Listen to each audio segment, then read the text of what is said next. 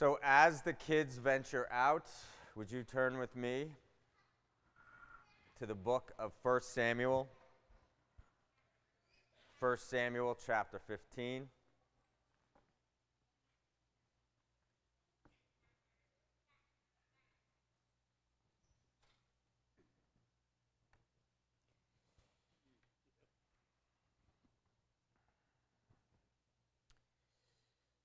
Lord, there's always abundantly more because you are who you are. It's not because I've earned or deserve any of it. Lord, you're the King of all kings, the Lord of all lords. You're the Alpha and Omega, Savior, Sanctifier, Healer, Coming King, Jesus, name above all other names. Every knee will bow and every tongue will confess that Jesus is Lord. Lord, I pray this morning that we would be people who surrender. We sing songs about wanting to be about or be in your presence. And Lord, I pray that we become people who are intentional about putting ourselves in a position for your Holy Spirit to do what your Holy Spirit does, and that's change us from the inside out, that you'd be glorified. Lord, I pray if there's anyone in this room or within earshot that doesn't know you, that needs to come to you or return to you, that you would call and we'd repent, that you would enable us to come to you in the name of Jesus. I pray for those of us, Lord, you know the details and the needs, that are battling something fierce. I'm assuming that we're all battling. Some come in victory, some come in freedom, some just barely got here. Lord, I pray that your Holy Spirit would move in a way that's unmistakably you. Lord, healing power is not of me or us, it's of you. And so, Lord, as an act of mercy, as an act of grace, as an act of love, that you would continue to do the work, that your word would go forth. It's amazing.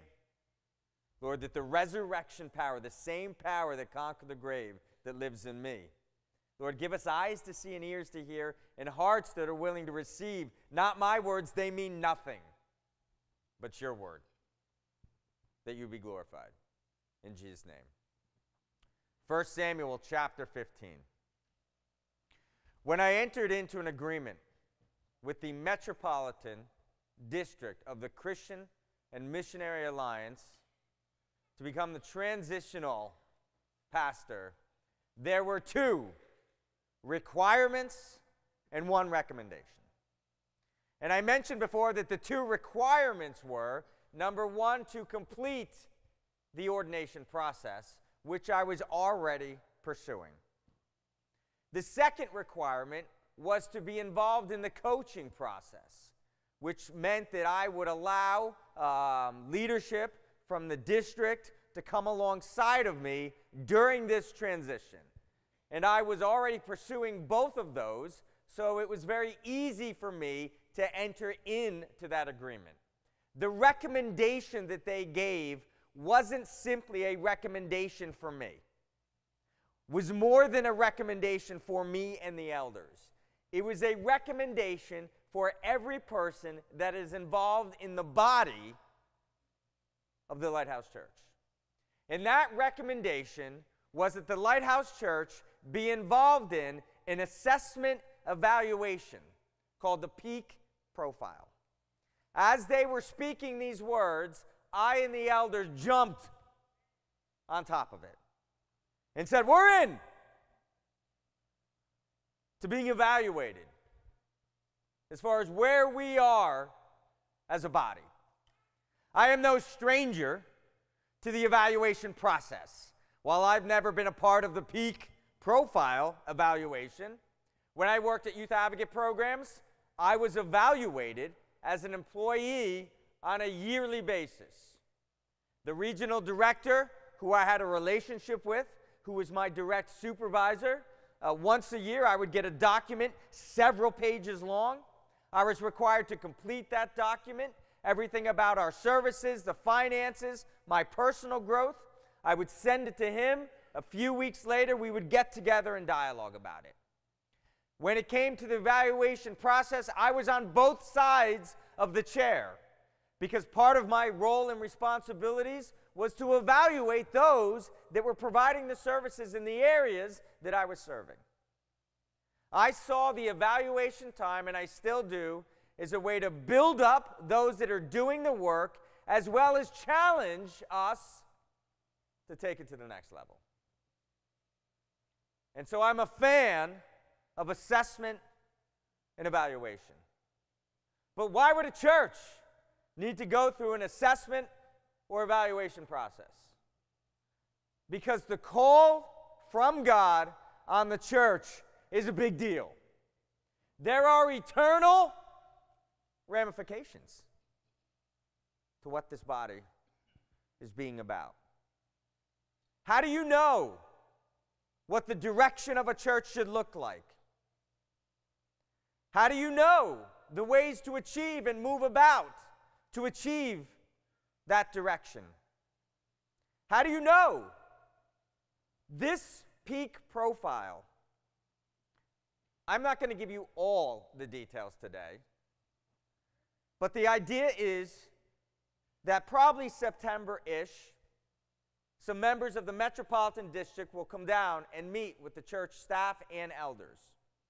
And they will give us more detail about what this profile looks like.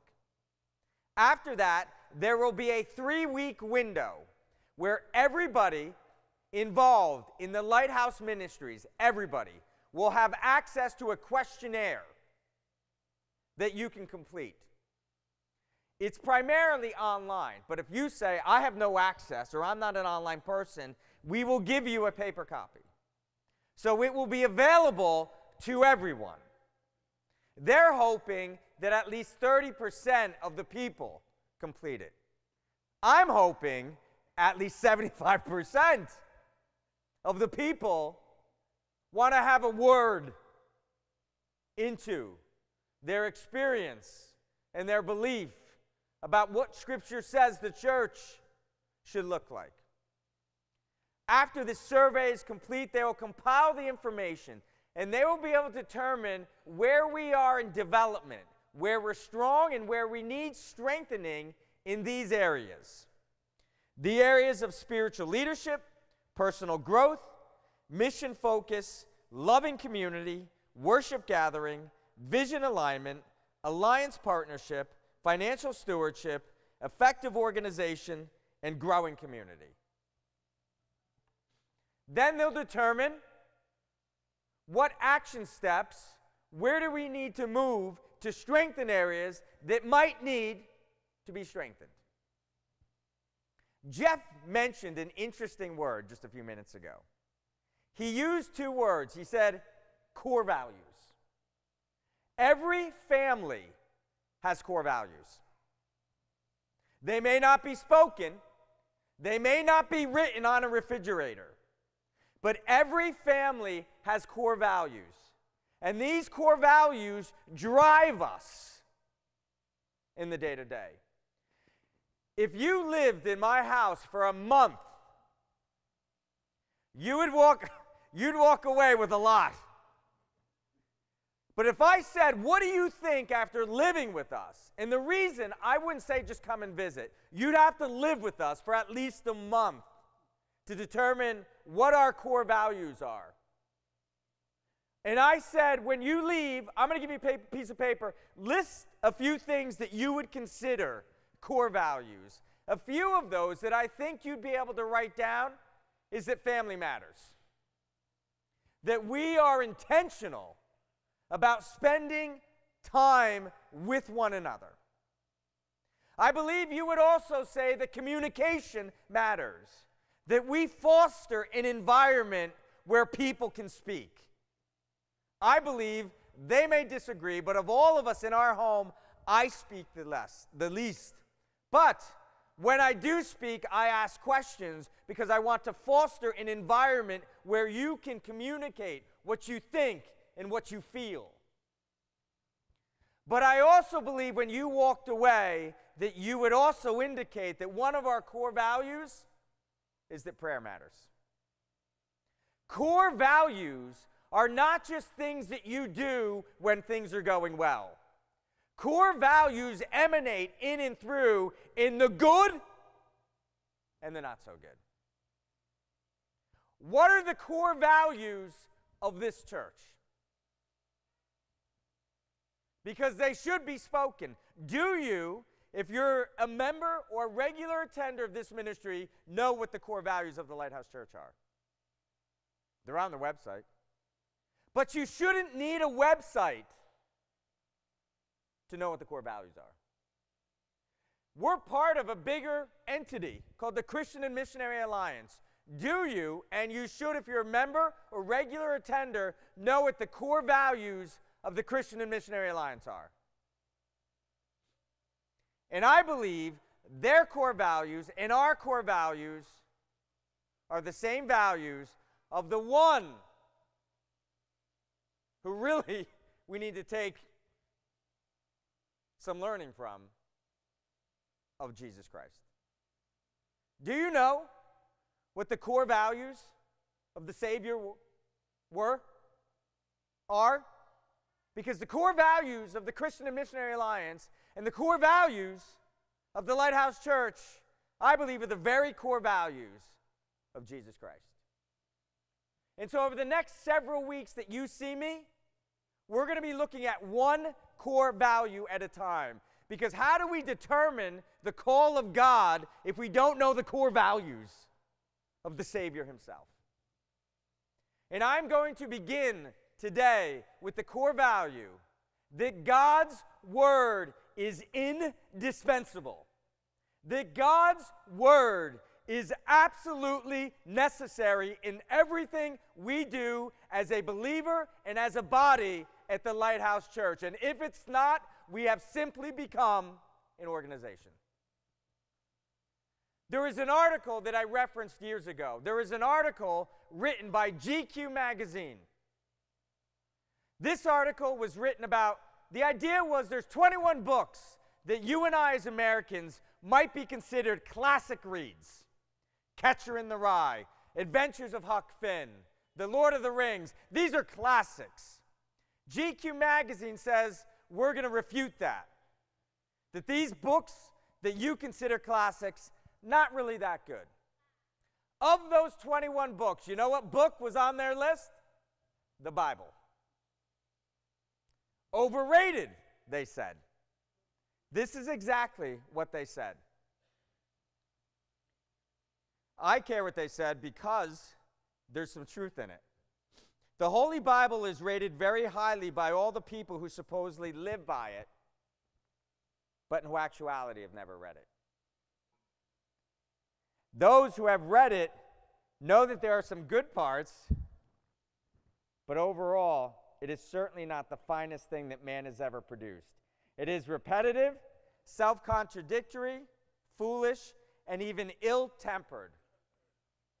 I can respond to this, what this man says, because I know this man. One of the things about this article that's striking to me is that it's inaccurate. I'm curious if anyone read the Bible before they critiqued it. Even if they didn't understand it. I don't expect an unbeliever to understand the Bible. But even if you read the Bible claims man didn't write the Bible. The Bible was authored by the living God. The Word of God is called inspired, that it has been God-breathed by human authors. So if somebody actually read the Bible to critique it in an article, you'd think they would have gathered enough information to know that man didn't write this book. It is amazing, though, that God used 40 authors on 3 different continents, in 3 different languages, over 12 to 1,500 years to write this book. It is almost unbelievable, the consistency of it, from the beginning to the end. But what is striking to me and why I read this article is because I believe there is something true about it. The Holy Bible is rated very highly by all the people who supposedly live by it, but in actuality have never read it. And so my question to you today is not, do you read the Bible? My question today is, do you have a relationship with God's Word? What we're going to do for a few moments this morning is look at 4 portions of Scripture where you're going to see people's response to the Word of the Lord, and it's an indication of what the relationship is like with the Word of the Lord. And we're beginning in 1 Samuel chapter 15. And in 1 Samuel chapter 15, Saul, the first anointed king of Israel. Can you imagine being a king? But even the king of God's chosen people. We know that the Israelites were enslaved in Egypt.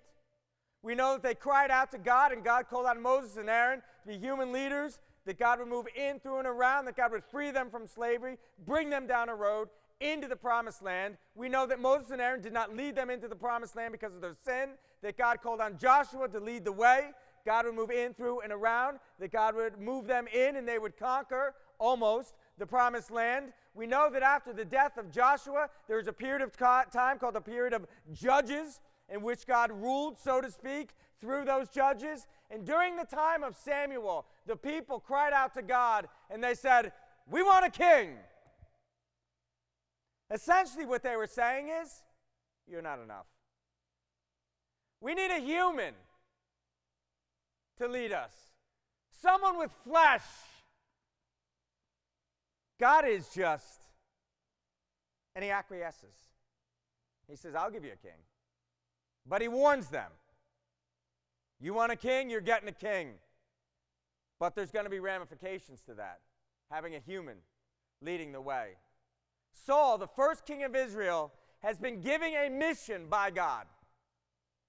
1 Samuel 15, verse 1. Then Samuel said to Saul, I am the one the Lord sent to anoint you king over his people Israel. So listen now to the message from the Lord. This is what the Lord Almighty says. I will punish the Amalekites for what they did to Israel when they waylaid them as they came up from Egypt. Now go, attack the Amalekites and totally destroy everything that belongs to them. Do not spare them. Put to death men and women, children and infants, cattle and sheep, camels and donkeys. So Saul summoned the men and mustered them. Tell him 200,000 foot soldiers, 10,000 men from Judah. Saul went to the city of Amalek and sent an ambush in the ravine. Then he said to the Kenites, go away, leave the Amalekites, so that I do not destroy you along with them. For you showed kindness to all the Israelites when they came out of Egypt. So the Kenites moved away from the Amalekites. Then Saul attacked the Amalekites all the way from Havilah to Shur to the east of Egypt. He took Agag, king of the Amalekites, alive, and all his people he totally destroyed with the sword. But Saul and the army spared Agag and the best of the sheep and the cattle, the fat calves and lambs, everything that was good. These they were unwilling to destroy completely, but everything that was despised and weak, they totally destroyed. Then the word of the Lord came to Samuel, I am grieved that I have made Saul king, because he has turned away from me and has not carried out my instructions. Samuel was troubled, and he cried out to the Lord all that night. Early in the morning, Samuel got up and went to meet Saul. But he was told, Saul has gone to Carmel. There he has set up a monument in his honor, and he has turned and gone on down to Gilgal. When Samuel reached out, Saul said, the Lord bless you. I have carried out the Lord's instructions. But Samuel said, what then is this bleating of sheep in my ears? What is this lowing of cattle that I hear? Saul answered, The soldiers brought them from the Amalekites. They spared the best of the sheep and the cattle to sacrifice to the Lord your God, but we totally destroyed the rest. Stop, Samuel said to Saul. Let me tell you what the Lord said to me last night. Tell me, Saul replied. Samuel said, although you were once small in your own eyes, did you not become the head of the tribes of Israel? The Lord anointed you king over Israel, and he sent you on a mission, saying, go and completely destroy those wicked people, the Amalekites. Make war on them until you have wiped them out. Why did you not obey the Lord? Why did you pounce on the plunder and do evil in the eyes of the Lord? But I did obey the Lord, Saul said. I went on the mission the Lord assigned me. I completely destroyed the Amalekites and brought back Agag, their king. The soldiers took sheep and cattle from the plunder, the best of what was devoted to God, in order to sacrifice them to the Lord your God at Gilgal. But Samuel replied, does the Lord delight in burnt offerings and sacrifices as much as in obeying the voice of the Lord? To obey is better than sacrifice, and to heed is better than the fat of rams. For rebellion is like the sin of divination, and arrogance like the evil of idolatry. Because you have rejected the word of the Lord, he has rejected you as king. Then Saul said to Samuel, I have sinned. I have violated the Lord's command and your instructions. I was afraid of the people, and so I gave in to them. No, I beg you, forgive my sin, and now come back with me, so that I may worship the Lord. But Samuel said to them, I will not go back with you. You have rejected the word of the Lord, and the Lord has rejected you as king over Israel. As Samuel turned to leave, Saul caught hold of the hem of his robe, and it tore. Samuel said to him, the Lord has torn your kingdom of Israel from you today, and has given it to one of your neighbors, to one better than you. He who is the glory of Israel does not lie or change his mind, for he is not a man that he should change his mind. Saul replied, I have sinned, but please honor me before the elders of my people and before Israel. Come back with me so that I may worship the Lord your God. So Samuel went back to Saul, and Saul worshiped the Lord. Then Samuel said, bring me Agag, the king of the Amalekites. Agag came to him confidently, thinking surely the bitterness of death is past. But Samuel says, as your sword has made women childless, so will your mother be childless among women. And Samuel put Agag to death before the Lord at Gilgal. Then Samuel left for Ramah, but Saul went up to his home in Gibeah of Saul. Until the day Samuel died, he did not go to see Saul again, though Samuel mourned for him, and the Lord was grieved that he made Saul king over Israel. What do you do with that? Do you think the punishment fits the crime? Fascinating story. The mission, don't you think the mission was clear? Destroy everyone and everything. I'm fascinated by the interaction between Samuel and Saul. Because as they greet, Saul says, I've done it. I've completed the mission. Do you think he really understood that he didn't complete the mission? And then he starts to rationalize. Well, we saved the cattle, the best, because we were going to sacrifice it. I love the word, he says, to your God. Then he says, well, the soldiers. I was afraid of them, and they wanted to save the best of what was, so I gave in to them. Don't you think the guilt is the same? Whether he knew what was going on or didn't know what was going on, he's still guilty. But I think it's bigger than that. I think it's an issue of pride. That's why I say, my words fall to the ground and God's words go forth, because I wasn't there. And I don't know the heart of a man, but God does. And that's why the consequence was so significant, that he took matters into his own hands. Why do I think it's pride? Because number one, he's in a place building a monument in his own honor. Who does that? And when Samuel confronts him, he says, remember when you were here in your own mind? Remember when you were hiding in the luggage when we were trying to find you to anoint you king? And now look at you. There have been people over the years that have said to me, Gary, God has given us a brain. When trying to determine what this book is and what the call is on our life, I don't believe God gave us a brain so that we should decipher what part of the call we follow. I think there are times that we live in an American culture where this meism, that it's about me, has seeped its way in, and I think that's what happened here with Saul, that I'll decide. It's really an issue with authority. It's an issue that when God calls us, our response is to answer the call completely as he indicated. Over the past few weeks or months, people have asked me a question. They said, Gary, do you really want to be the leader, the head pastor at the Lighthouse Church? A lot of times, how we talk indicates really what we believe or know about this word. That question, I appreciate you asking, but it's not valid. This isn't about what I want. This is about what I'm called to. Where in the Bible, and I don't compare myself to anybody in the Bible, where in the Bible did God ask people, do you want? When God needed an ark built, did he go to Noah and say, hey, I need an ark, are you in? He said, I need you to build an ark.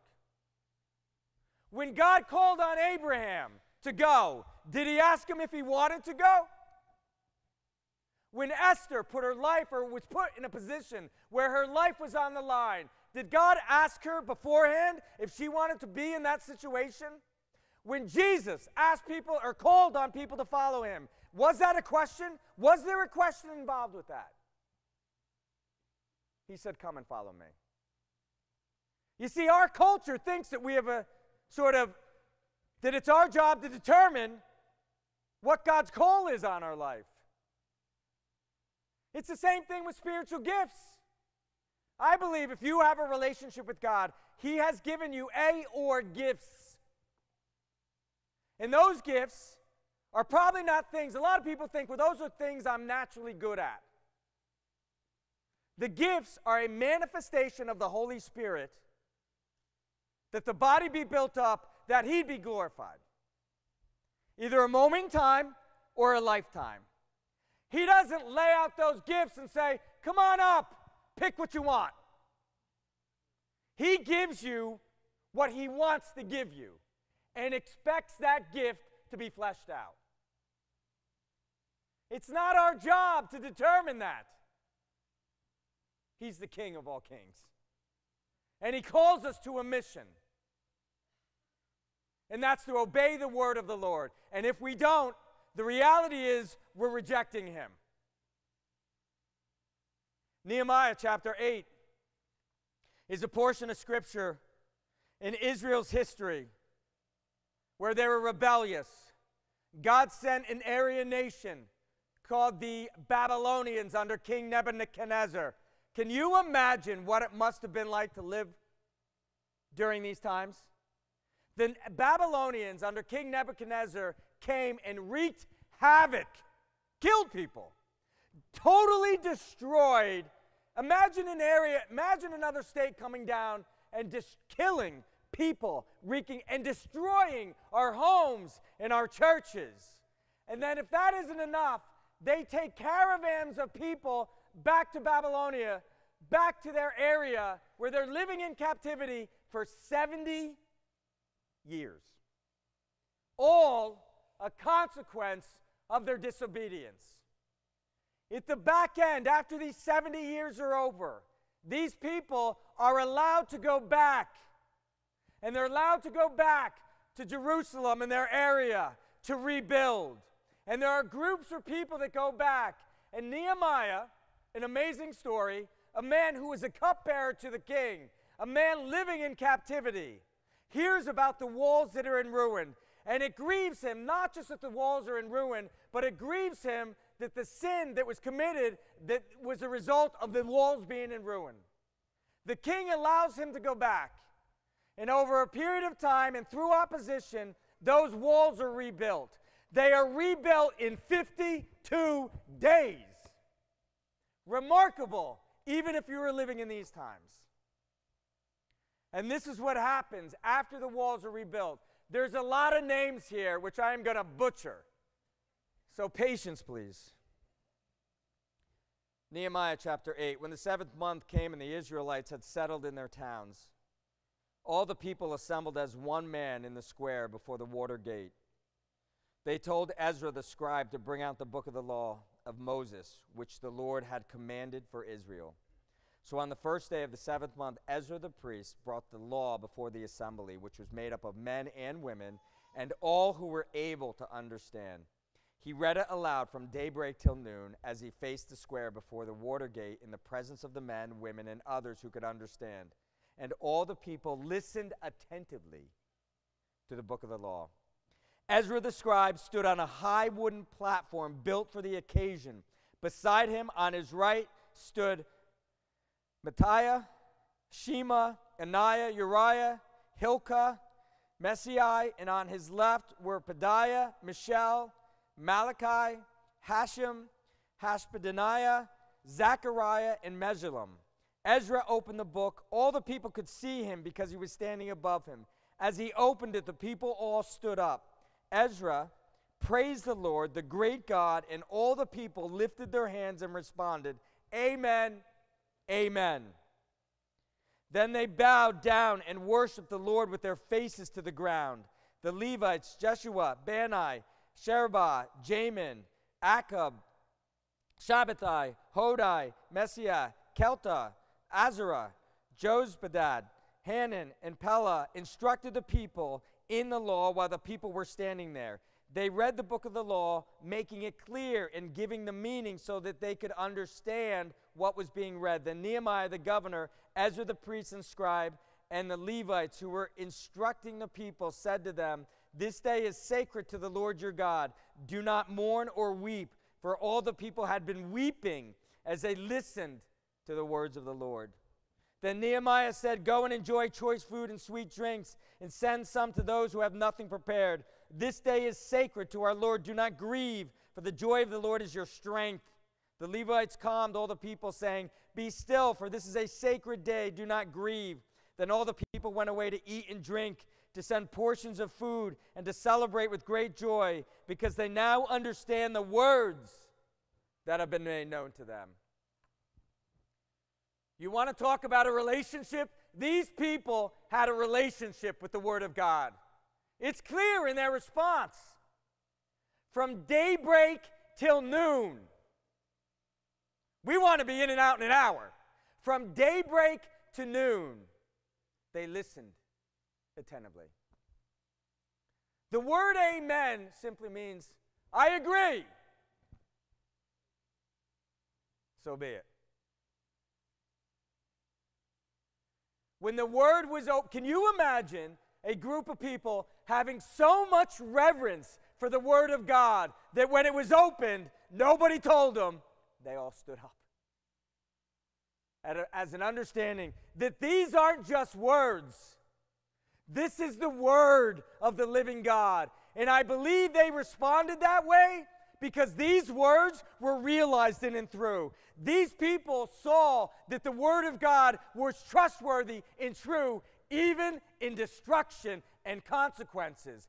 But they were also realizing that this wasn't just a time of consequences, that this was a time of deliverance, that God was redeeming his people. This wasn't just about building the walls of Jerusalem. This was about spiritual revival. And they wept because of their sin. When is the last time you and I opened the Word of God and it brought us to a point where we wept? An understanding of our sin that was so egregious that God had to send Jesus to redeem us. These people had a relationship with the Word. John chapter 8. A portion of Scripture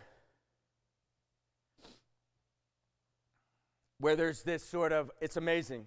Jesus is debating with the Pharisees. I don't know if it's debating or arguing. I know people, oh, Jesus, well, you know what I mean? There's an intensity here. As they're trying, can you imagine seeing Jesus and trying to figure out who he is, what he's saying, what it means? John chapter 8, verse 12. When Jesus spoke again to the people, he said, I am the light of the world. Whoever follows me will never walk in darkness, but will have the light of life. The Pharisees challenged him. Here you are appearing as your own witness. Your testimony is not valid. Jesus answered, even if I testify on my own behalf, my testimony is valid, for I know where I came from and where I am going. But you have no idea where I come from or where I'm going. You judge by human standards. I pass judgment on no one. But if I do judge, my decisions are right, because I am not alone. I stand with the Father who sent me. And in your own law it is written that the testimony of two men is valid. I am the one who testifies for myself. My other witness is the Father who sent me. Then they asked him, where is your Father? You do not know me or my Father, Jesus replied. If you knew me, you would know my Father also. He spoke these words while teaching in the temple area near the place where the offerings were put, yet no one seized him because his time had not yet come. Once more Jesus said to them, I am going away, and you will look for me, and you will die in your sin. Where I go, you cannot come. This made the Jews ask, will he kill himself? Is that why he says, where I go, you cannot come?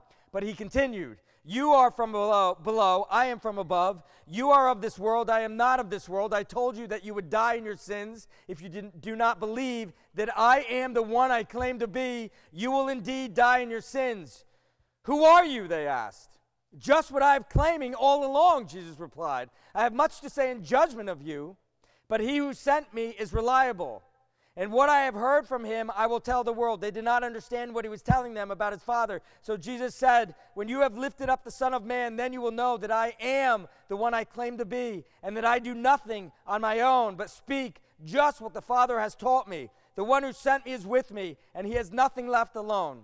He has not left me alone, for I always do what pleases him. Even as he spoke, many put their faith in him. To the Jews who had believed him, Jesus said, if you hold to my teaching, you are really my disciples. Then you will know the truth, and the truth will set you free. Do you believe that? That the truth will set you free?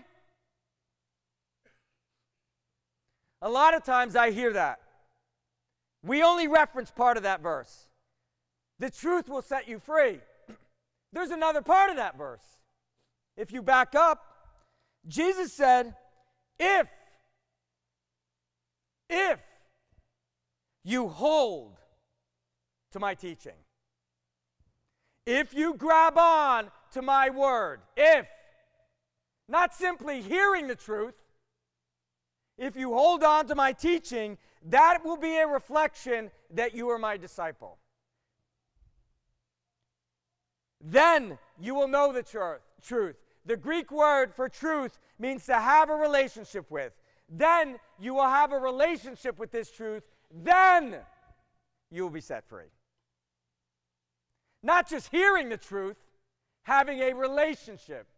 Jesus wasn't speaking simply the words of God. He was and is the Word of God.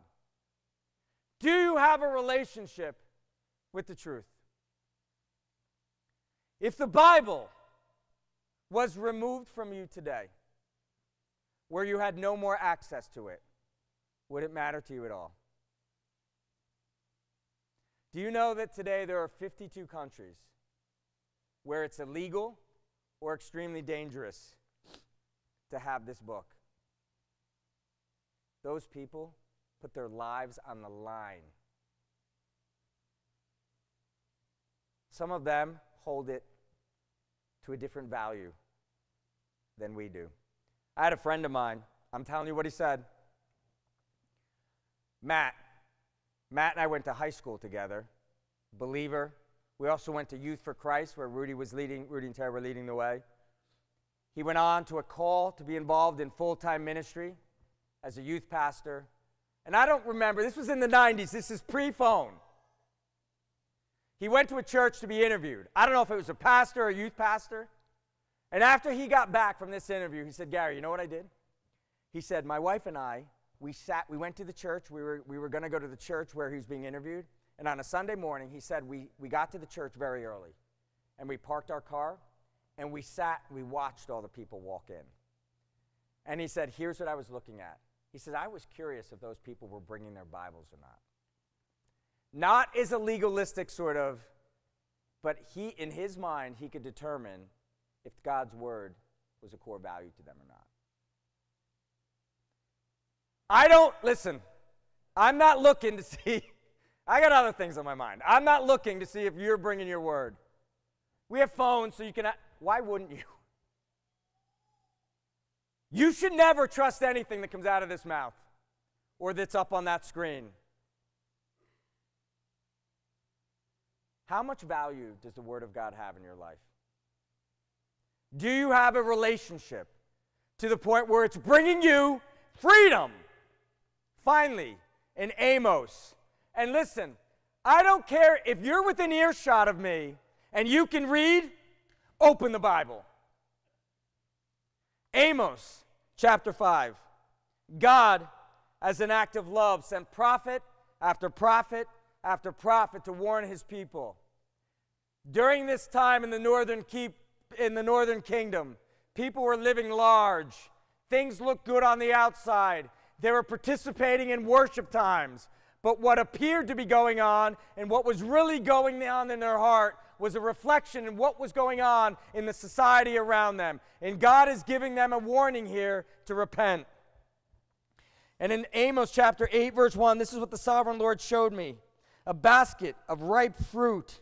What do you see, Amos? He asked. A basket of ripe fruit, I answered. Then the Lord said to me, the time is ripe for my people Israel. I will spare them no longer. In that day, declares the sovereign Lord, the songs of the temple will be turning into wailing.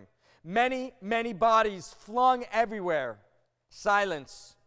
Hear this, you who trample the needy and do away with the poor of the land, saying, when will the new moon be over, that we may sell again, and the Sabbath be ended, that we may market wheat, skimping the measure, boosting the price, and cheating with dishonest scales, buying the poor with silver and the needy for a pair of sandals, and selling them sweepings with the wheat.